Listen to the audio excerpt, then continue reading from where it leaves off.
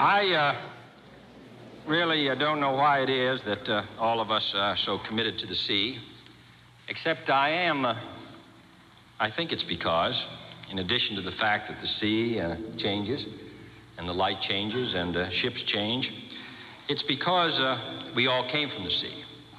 And it is an interesting biological fact that all of us have in our veins the exact same percentage of salt in our blood that exists in the ocean. And therefore, we have salt in our blood, in our sweat, in our tears. We are tied to the ocean.